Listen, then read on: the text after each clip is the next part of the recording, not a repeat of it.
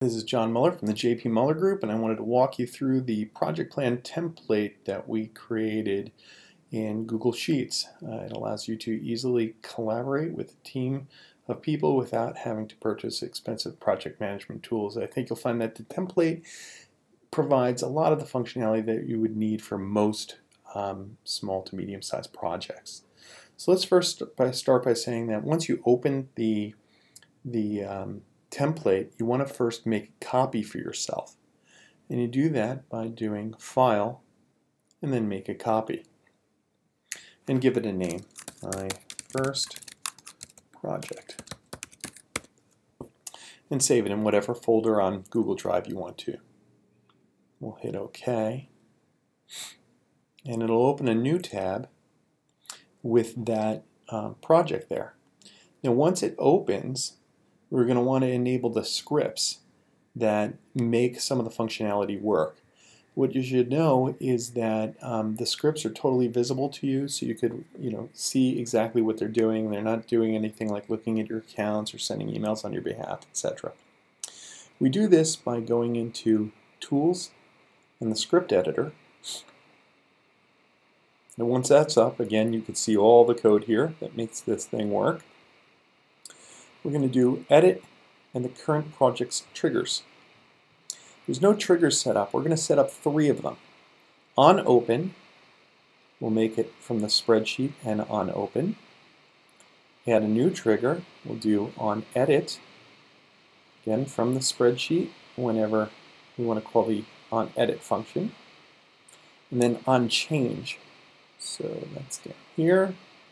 Again from spreadsheet. And on Change. Okay, on Open, on Edit, on Change, on Open, on Edit, on Change, Save. Then it's going to want you to authorize the scripts to run.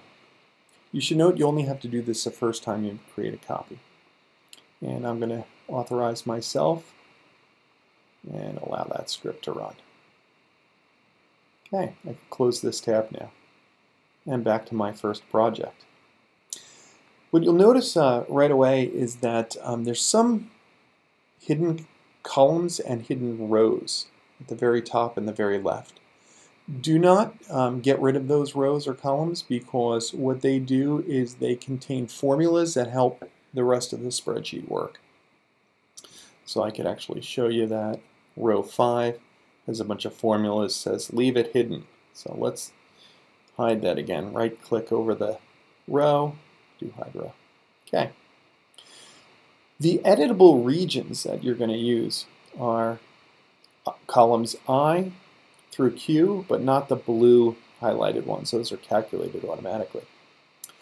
I have a number of sample entries here that help you understand some of the functionalities in the template, and you could take a look at them when you have a chance.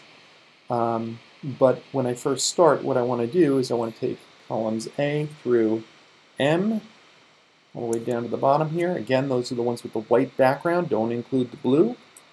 I'm just going to choose Delete. And I'm going to do the same thing for the duration columns, anything in there. And the complete columns. I have some data there. Notice I have a calculation here that I don't want either, so I'm going to actually delete that row. That'll make it easier. In fact, if you notice, I had one of my samples was hiding a bunch of rows, so I just unhid them. I'm going to actually then delete this row. Okay. Also note that there's a note here that was part of the sample, and I could right-click over that cell and clear the note. Okay. Now I have a clear spreadsheet to start with, and let's enter some things. So let's enter my project. Let's say name and first task. Now, in order to give these projects shape or indentation or hierarchical view, we're going to assign certain levels. So we always start with 1. And then we're going to make this a subtask, so we'll give it a level 2. And notice it indented it and bolded the parent. I could also give it, let's say, an owner for the task. Let's say Jonathan Muller. Give it a start. So let's say my start is going to be June 1st. And I could give it a duration. So let's say I could give days, and days will ignore weekends. So if I want to give it, let's say, 3 days, I could literally type the word days. Notice it highlights 5 days because it doesn't include work on the weekend. Okay, let's add a few more tasks. Second task, third task,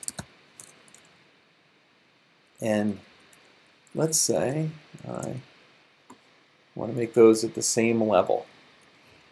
And let's make the second task start the next day after the end task ends. And we'll say that is 5 days. Notice I didn't spell days the same way, and it was smart enough to get the fact that I wanted to say days. And I could also assign it to Jonathan Muller. Let's make this one start at the same time as its second task. And give that 2 weeks. You could also use months, etc. Now, let's say we want to indent. So sometimes you say, well, the second and third tasks actually are subsets of the first task. What I could do is I could highlight the whole section, and up here under Plan, I have some custom functions. One of them is indentation. Indenting means move them to the right, or increase the level by 1. So I'll do that. And you'll note that it'll change those to level 3s and bold the first task because it now is a parent. Further, it actually changes the color of the first task because it's a parent. Now, normally you would have that the start and end be a function of the dates below. I'll show you that a little later, but let's outdent this now. Let's put them back to how they were. So go back to, make sure I'm highlighting the right ones, and I could be anywhere in the line. I could be highlighting the whole line, etc. And I'm going to do outdent. And that will decrement the level by 1. All right. Let's talk about the Gantt chart that we just created for a second. I'm going to zoom out a little bit here so you can see it. Zoom back in.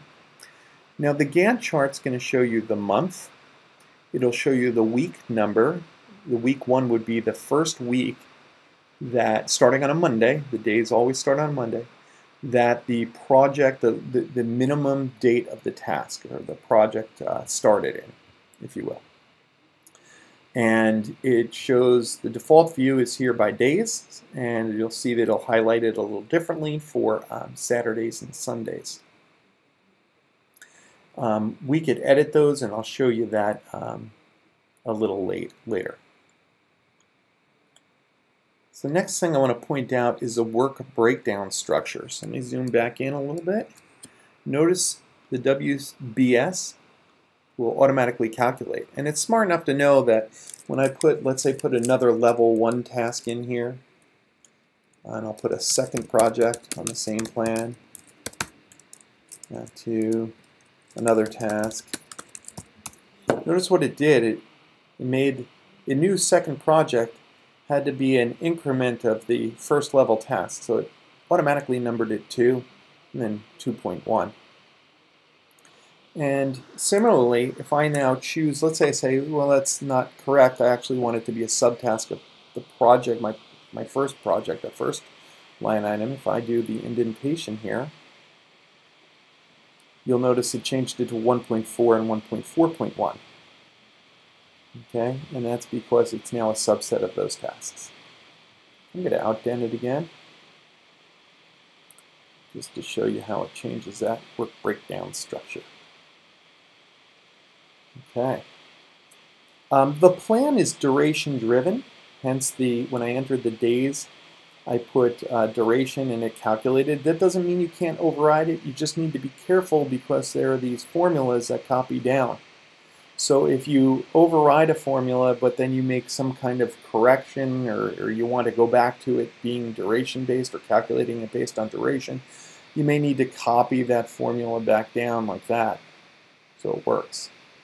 So if, let's say I hard code this date here and I say this is going to be, June 7th for whatever reason, and then I discover, well, no, I want it to actually be calculated. I'll just copy that down again and I'm okay. All right. Let's talk about, I think we already talked about that we don't count weekends as work days. That's a setting that in a future release I might make that toggleable, give you the ability to toggle it on and off. It's best to manage the duration in hours or days, in days or weeks, not hours or months. We could also have milestone tasks. So let's say we have my milestone, and that's anything that is a 0 time frame duration. So if I put 0 here, and I'll say it ends when this one ends, let's put a date here, and let's put 6/17. I'll make that a 1-week task. Let it all calculate. And now when I go over to that week or that day in the plan, you'll see that I have a diamond, black diamond, showing that that's a milestone. Okay. I want to point out a couple other things. Notice that the dependencies column are automatically displayed. It basically shows you the formula that you used to constrain that task's time frame. So in this case, this is N1. That means if I look in this column, you also see the formula is N1. It's just a really easy way for you to tell how you constrained this task in terms of time frames. In the Gantt chart, I should also point out that you'll see today's date here highlighted in bold with green, so you can quickly go to that point in time. If you want a space between sections, notice I could just insert by highlighting the line, do insert a row above, and you'll note that it'll actually give it kind of a gray background, give you a nice little line break. You can do that also just simply by skipping a line.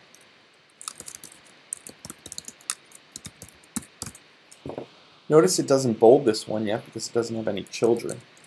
Once I put a child, then it bolds it. Let's talk a little about percent complete. If I put whatever percent I want, but as soon as I put 100, it's going to mark it as complete or blue in the diagram. You could also do that for milestones. So you'll note that when I do 100 here, marks my milestone as complete. Next we'll talk about collapsing. A lot of times we want to collapse a section, so I don't want to see all these details. When I do that, however, I want to see the minimum and maximum, the total time span or duration for all the subtasks. So to make this interesting, I'm going to make another task here.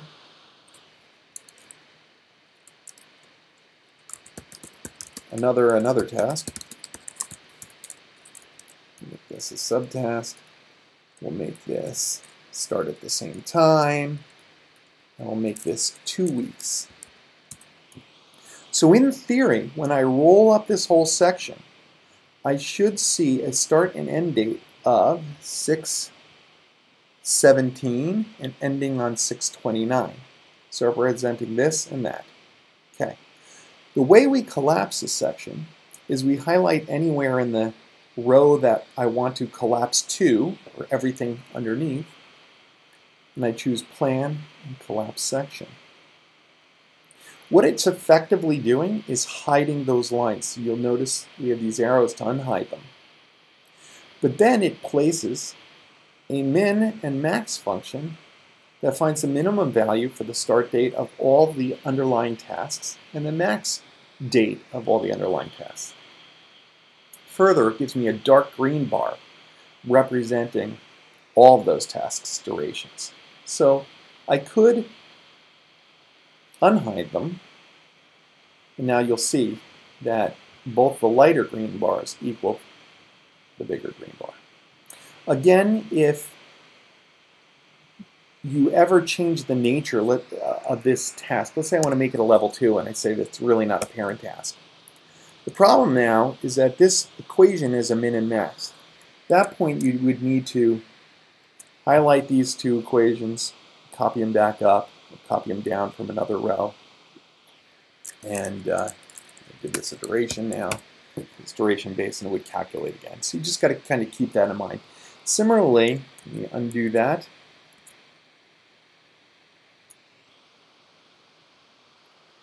Let me collapse it again.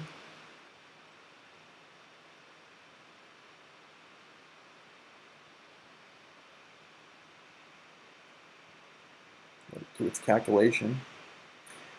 Note that if I were to insert a row after, actually that would work because it's within. I insert a row here. Notice that this equation starts from row 13, but I just inserted row 12. So I might have to edit that or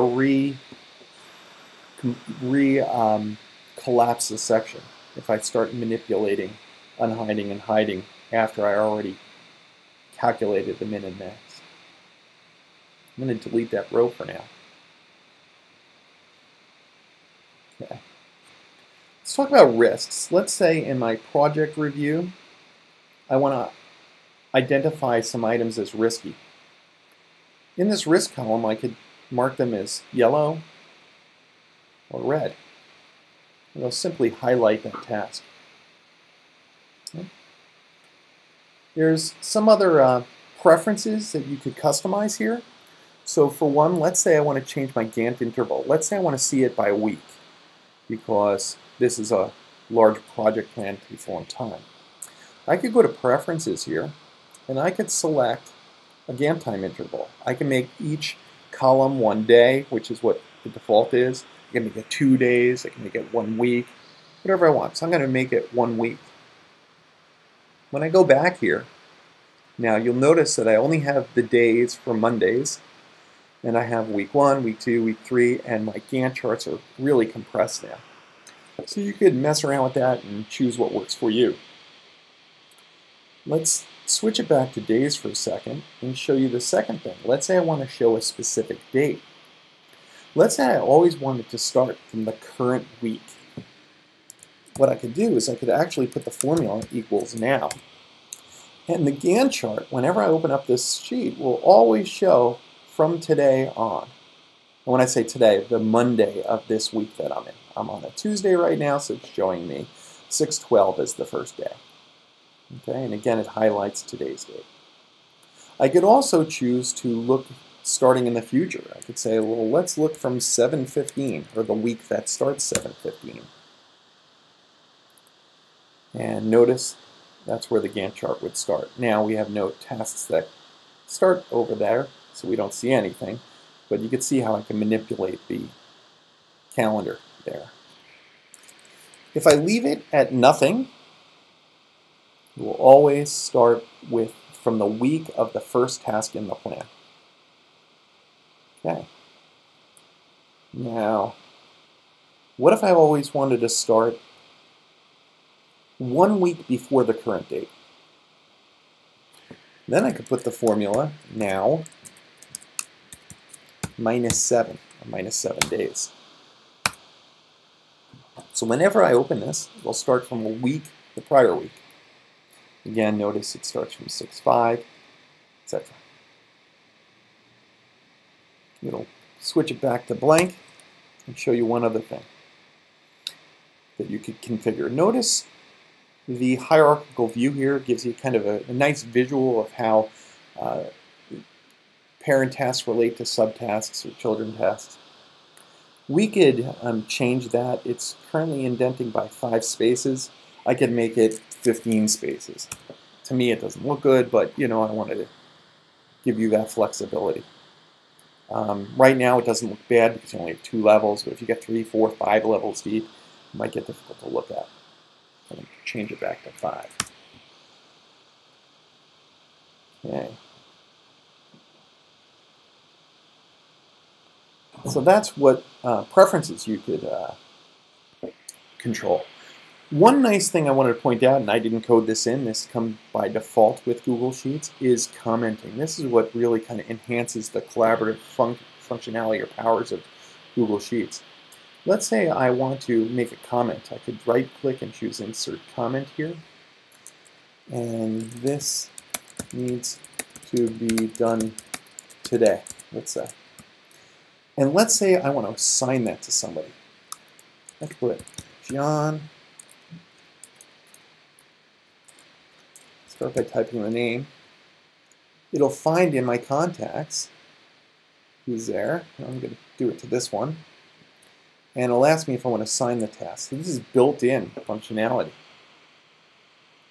And it's because that person doesn't have permissions, it can ask if I want to allow them to see and modify this. So I could change their permissions, allow them to edit it, etc.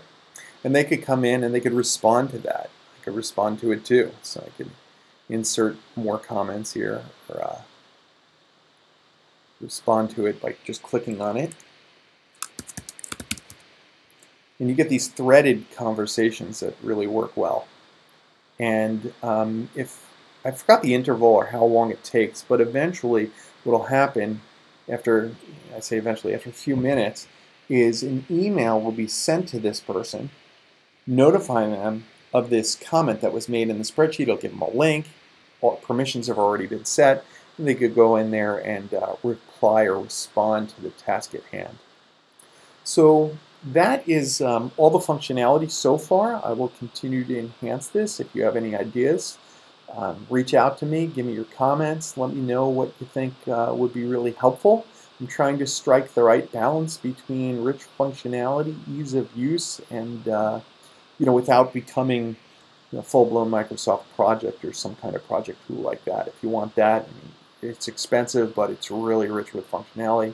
Again, I think this does most of what one would need for most projects. I hope you enjoy it. Let me know what you think. Thanks.